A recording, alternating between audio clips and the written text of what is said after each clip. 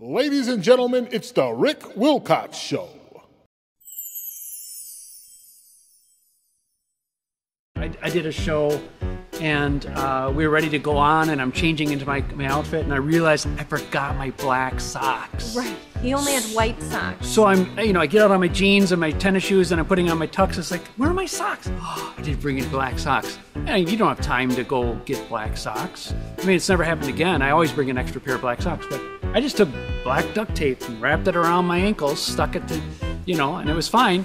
So they saw. Until you had to take it off. Yeah, then it was like, oh my gosh. Now we figured out, if that ever happens again, he'll just put the black duct tape on his white socks and he won't have the issues taking it off. That would have been a better idea. Right, well, we didn't figure that out until later. Yeah. It's the Rick Wilcox Show.